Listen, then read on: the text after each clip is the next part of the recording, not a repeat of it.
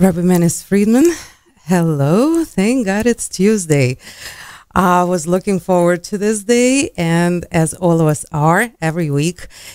And I'd like to start with good news. Good news, a little follow-up from our last program. So world is getting better. I did a little survey, asked many people, and I got 100% of positive responses in the two areas of question which I asked them, which is, are people getting better? Are they getting nicer? And the overwhelming answer was yes. And the second question was, are we better off financially? Well, and I asked each one of those people individually, and the answer was also yes. I mean, first people will start saying, no, the world is terrible, inflation, the prices of gas. I said, I'm not asking that. Are you better off? Your family, are you better off financially? And absolutely everyone is better off financially, and people around them got nicer. So those are very, very positive, amazing things that was said to me overwhelmingly over the week. Now, obviously, we also see how the evil, we keep on talking about that, how the evil is separating. So we can talk about it as a separate entity now. And the question that arose is, obviously it's God who created evil. And everything God creates has laws that it has to live by, grow by, exist by. Does evil have laws that it needs to abide by while it's still around? While it's still around. That's an important little detail there. Because I think the biggest rule that evil has to abide by is that it's temporary. It can't be forever. It's a tool, a means to an end, and when the end is accomplished, it's gone. It has no right of existence on its own. It also cannot be overwhelmingly crippling. It has to leave room for freedom of choice. So the evil cannot be 100%. It can be tempting, it can be confusing, it can appear to be urgent, but it can't be 100%. Look, it's true of the good also. The good is 100% good, but it cannot take away freedom of choice, so it has to be somewhat mysterious and hidden to allow for freedom of choice. The evil is never 100% to begin with, so it doesn't have to be hidden.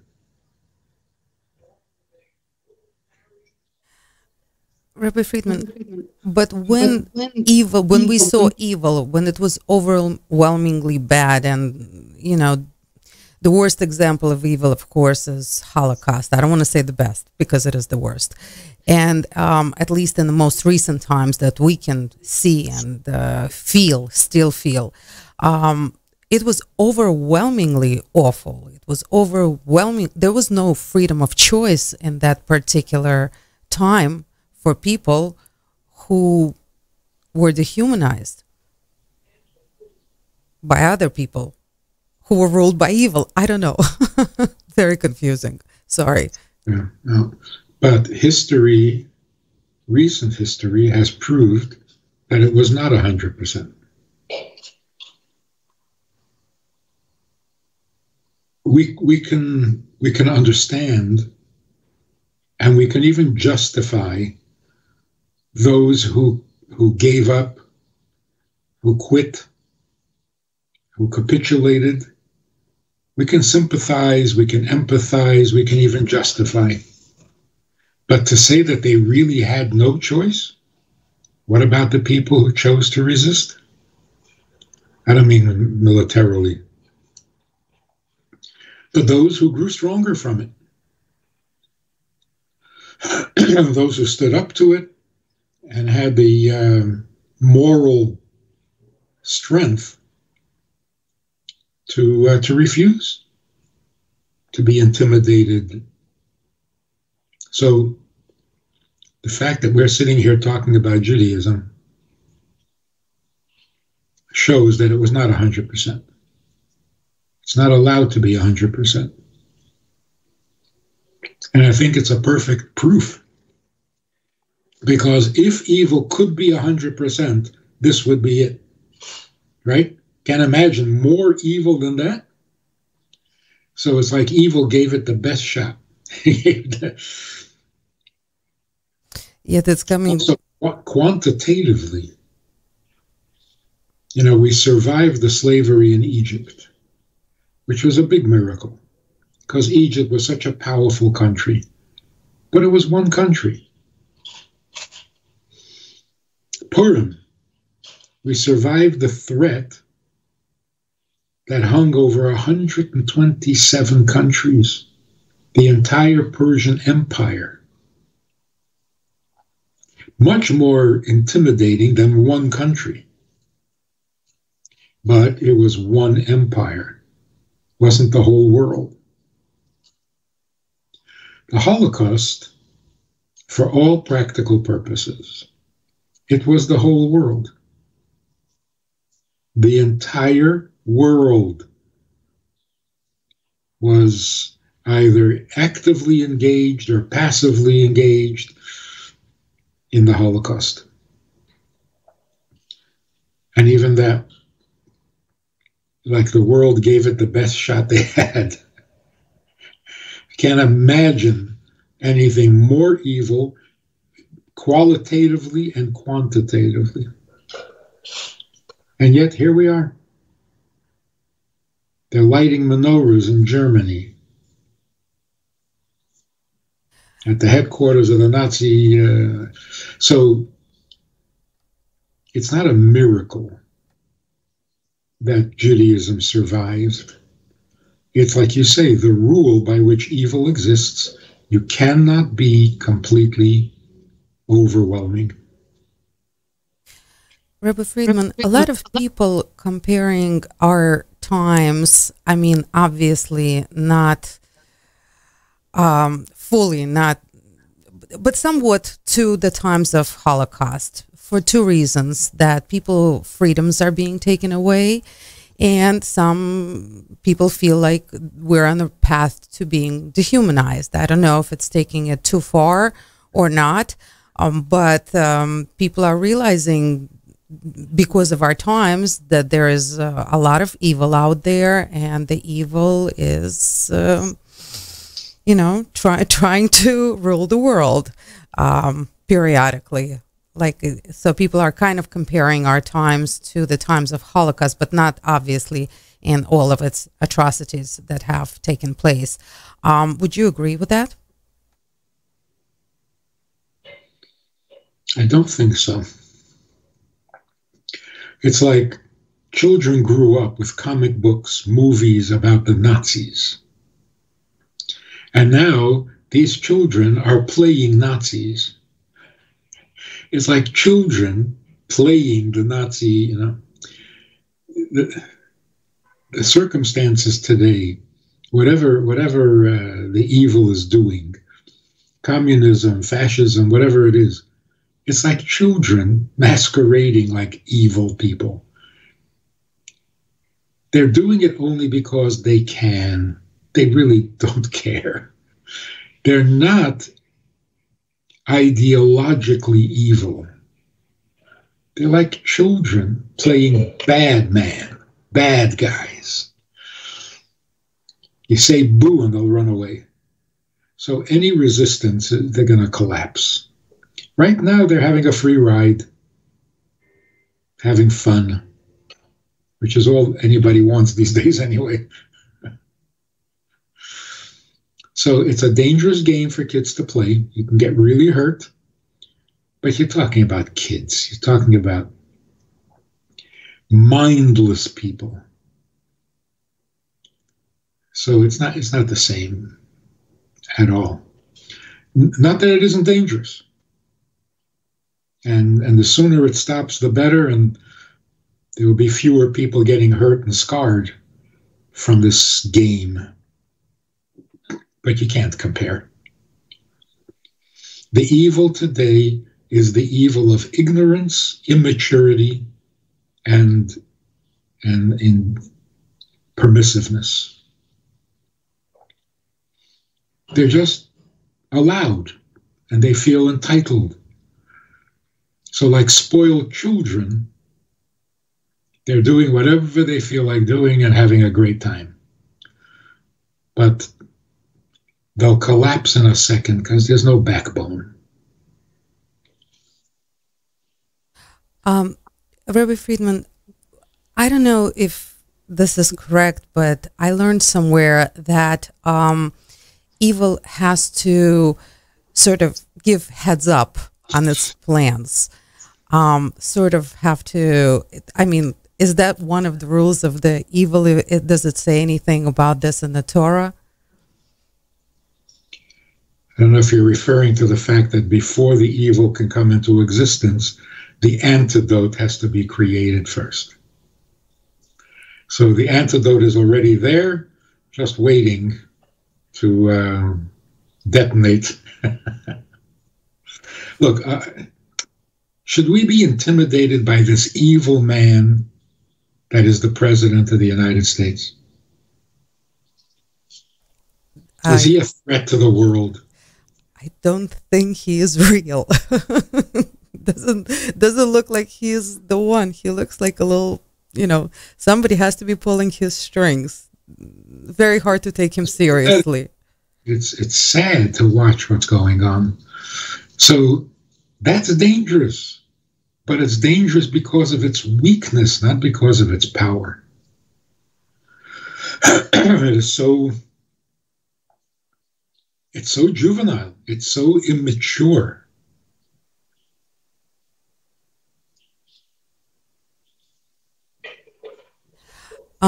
Rabbi Friedman, something amazing happened this week. I'd like to share it. I don't know, maybe you saw it yourself, but there was such a thing as Reawaken America tour that took place in Dallas very recently. I think it actually just maybe ended yesterday or something like that. And one of the people who was a speaker at this event, it was a huge event in a stadium. And one of the speakers on that event was Dr. Zelenko. Dr. Zelenko is a Russian, he's of Russian descent. He is an Orthodox, I'm sure you know, but just for our audience, he is a doctor who has done a lot during the COVID period, became very famous, believes that COVID has a cure, came up with a cure.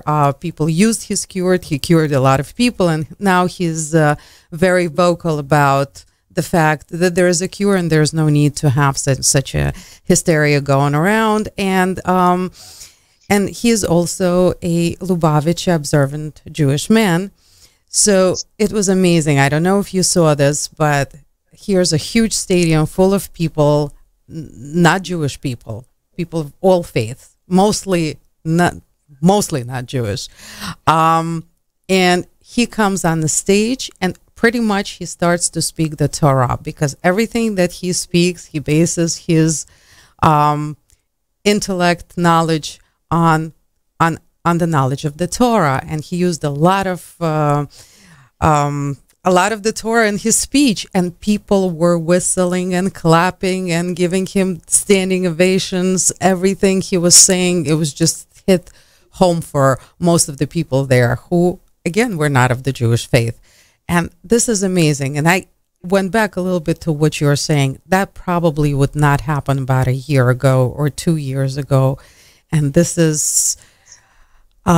this reminds me of our very, very first conversation we had on the radio about the 3 things that need to happen for Mashiach to come, which is Jews need to be need to want to be Jewish, need to be proud to be Jewish. Other people need support to support them in that, and the world has to sustain itself. This was about 2 years ago when we had this conversation. How would you assess the world in regards to the time we spoke about it then and now, in your opinion? It has come to be. It's becoming rather obvious to everybody, which is exactly what needs to happen. Yep, the world is turning to Judaism everywhere, thanks to the internet. I don't know what we would do without it. It came just in time. So there's so much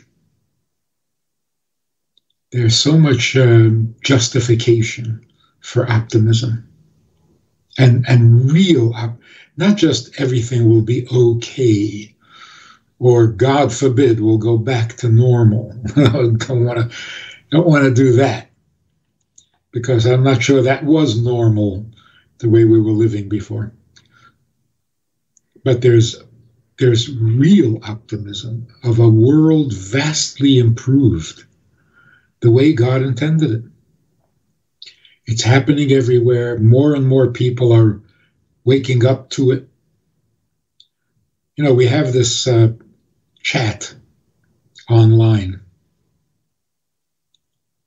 It's open to everybody, particularly for people who support the projects that I do. Last week, a guy came on. He is a native of New Guinea. And in order to come online to hear the conversation, which is basically Torah, he had to walk 8 hours from his jungle village to where there's internet. Now he's going to walk back 8 hours to share what he learned with his community. If that's not the fulfillment of the ultimate prophecy, that in the end of days, the world, the nations of the world, will come to the Jewish people and say, House of Jacob, lead the way and we will follow in the path of God. So in very simple language, people want to know what God expects of them, and the only way they're going to find out is by asking Jews. It's exactly what's happening. Even if you have to walk 8 hours. The other people on the chat were so inspired. People were crying. They couldn't believe it. So they immediately said, we'll buy you a bicycle. We'll ship it over. We'll get you a bike, with big tires. He said, there's no way a bicycle can make it through the jungle paths. So the bicycle would not help at all. 8 hours of walking, plus breaks, has to rest. So it's 11 hours. 11 hours each way. And what is it? They just need to know what the Torah says in the jungles of New Guinea. It is awesome. Rabbi Friedman, I was one of those people crying. I heard that. That blew me away as well. So amazing. The thing is that we see it now in very innocent places, in the places that have not been exposed to corruption. It seems like the more, I don't even know how to call the places, where everything is available, everything is accessible, money is no object, and values started to decline majorly due to that.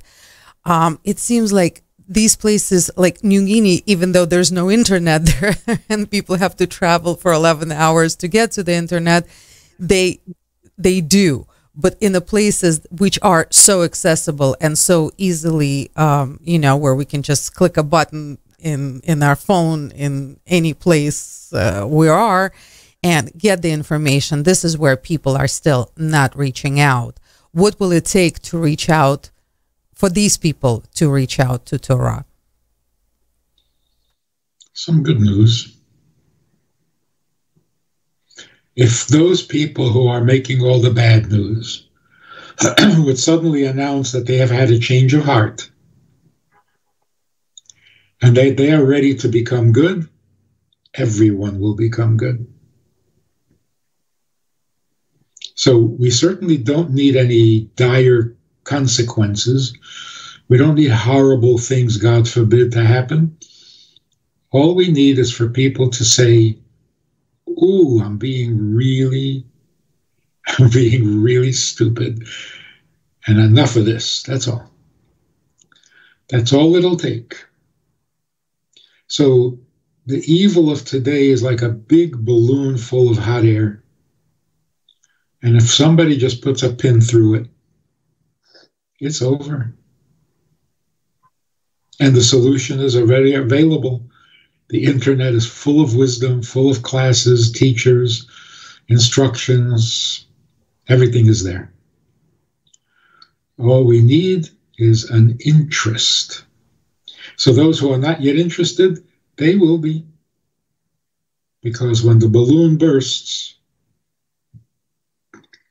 there'll be only one alternative: the truth. It's so exciting.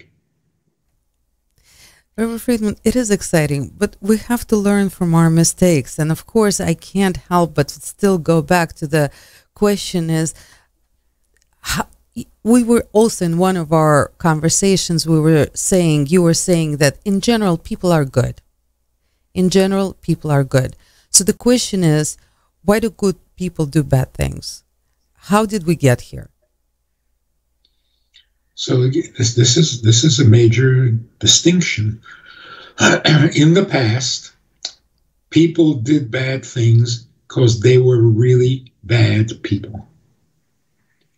They were truly evil, determined to be destructive, determined to cause pain, determined to bring everybody else to their knees. And they were willing to die to do that. Today, we don't have that. People are not that determined. They're not that evil. They're not that powerful. And they're not willing to even suffer a paper cut for what they believe in.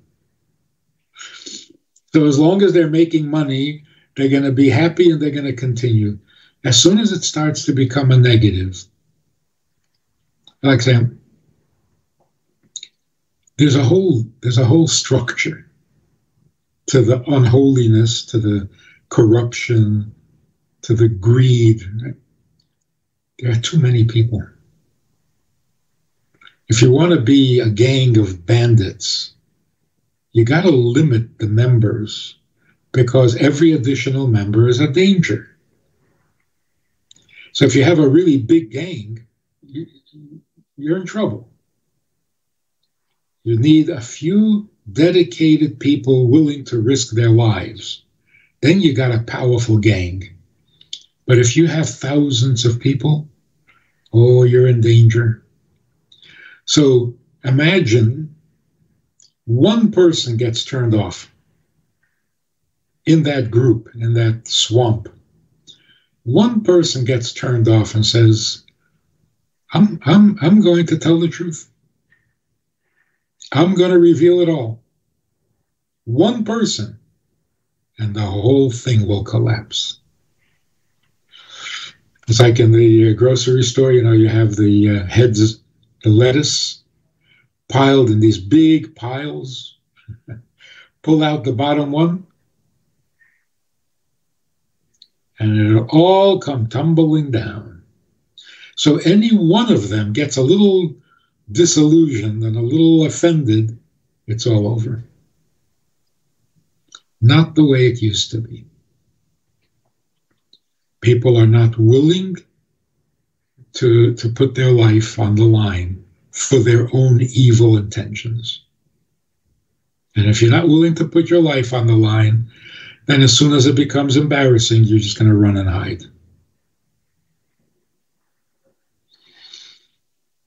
So the worst thing we can do today is to be intimidated by the evil.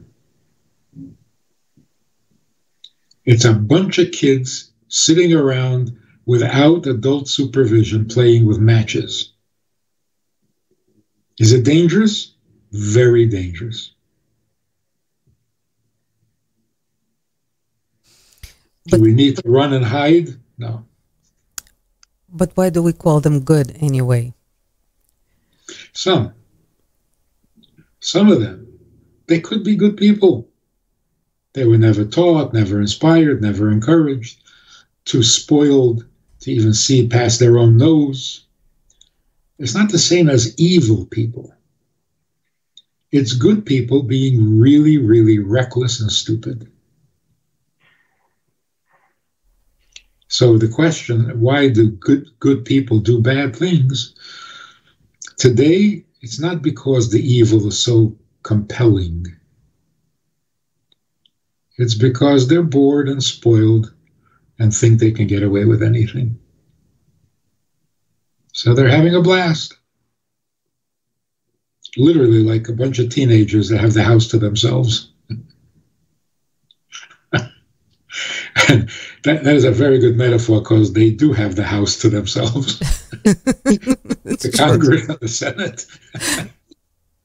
Well, hopefully not for long, is what I wanted to come back to. We always said that the root of all evil is not money, but my money. This is your words, and they were very, very profound. So my question is, that has not gone away, even though people have maybe evolved or are evolving. Maybe they're seeing the truth, but that aspect of money, wanting money, needing money, and still kind of measuring everything with money is still there. Is that something that needs to change in order for the world to get to the next level and to become really better? For sure. It does need to change, but it already is changing. When you said you asked people about their finances, and you had to guide their thinking because they weren't focused on their own finances. It's like they were making money, they had money. They didn't realize it until you pointed it out to them. Like, what is that? It's absolutely true. Inflation is terrible. Do you have money? Yeah. You're not sitting and counting the dollars like Scrooge, like a miser, obviously, because your focus was not on your money. So it's almost like we didn't expect to make this money. We didn't expect to have this money. So it's like, I don't know, a gift. It's not that same greedy ownership. I've got to own my money. No, the money comes. It's there. It's available. Yeah, we're doing good. It's beautiful to watch this. But it's still... And that's why people are so much more generous now. Yeah, I traveled for the last 2 weeks over Hanukkah. I was in 7 different cities, a bunch of different Chabad houses, and they're all doing well on donations. So it's not just that people have what to live on. People have money to give, and they're giving more than ever. There's no explanation. Rabbi Friedman, but there is still this mentality to want more, need more, strive for more, and I'm talking about money, of course.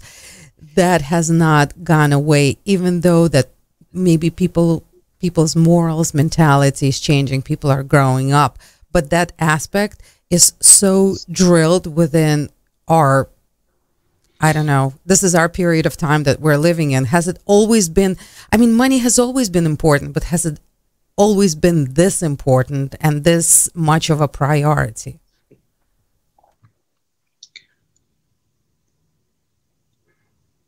That may be the last thing to go in the improvement of the world.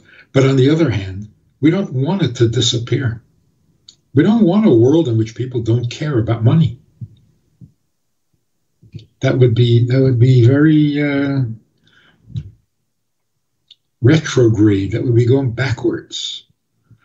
Now that the world is wealthy and now that the world has money, we don't want to go back to poverty. We don't want to go back to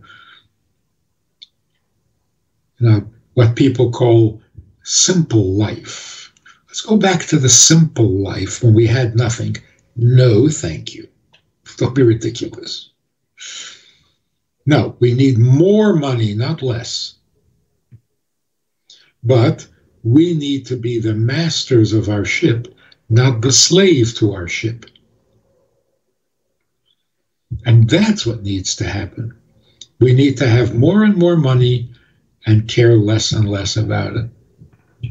But don't give up the money. There's nothing virtuous about poverty. Poverty, no, but is simplicity really equals to poverty?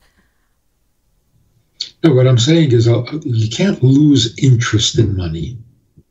You have to change your opinion of it, your perspective, but not be interested in money. What's good about that? No. It's the same as celibacy. There is no virtue in celibacy. None.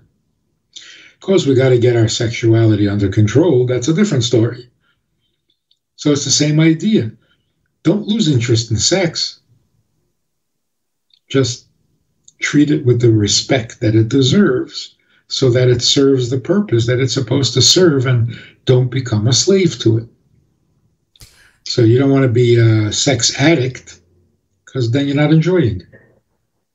And you don't want to be addicted to money because then you're not enjoying the money.